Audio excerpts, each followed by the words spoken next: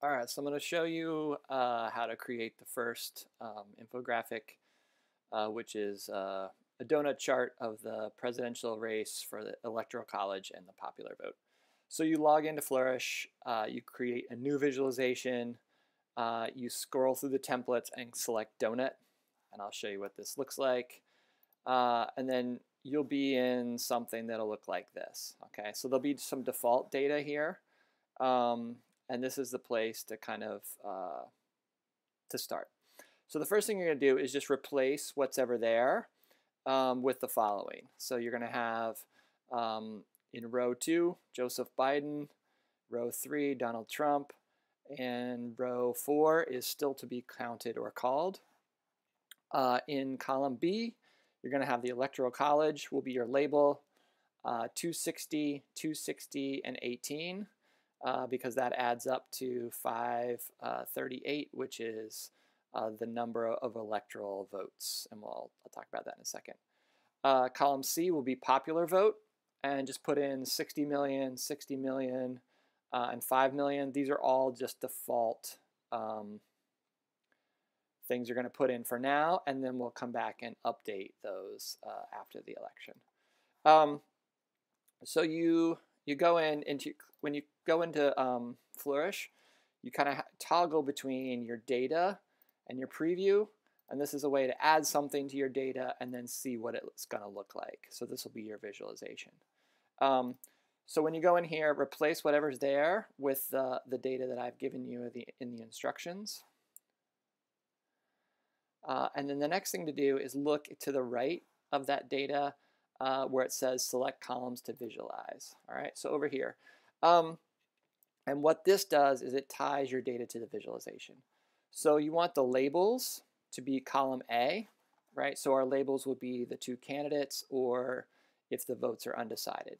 And then the values, which are the things that are in the middle of the visualization, will be columns B and C. All right.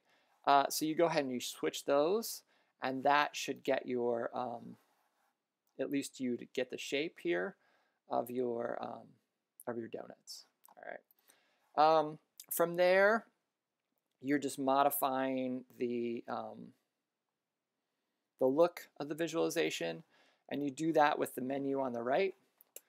So the first one you want to open up is chart type, and you'll have there's a button here that says single chart or grid of charts. If you click grid of charts, that's what's going to give you 2 of them. So again, you just go in there.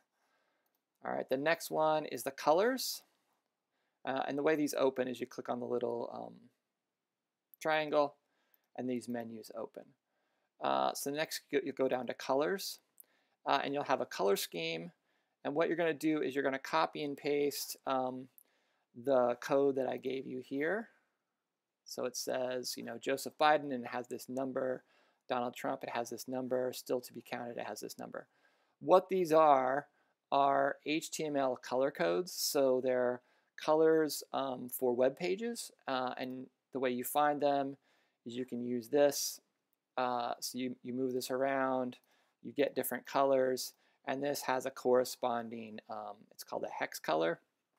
And this is what changes the color of your presentation.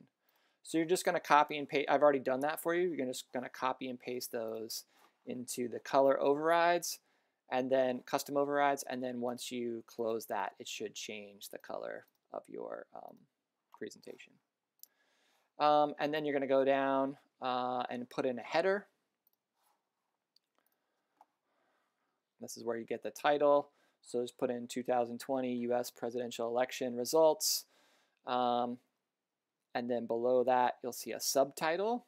And just write to be updated November 3rd, 2020. And that's going to give you these things up here.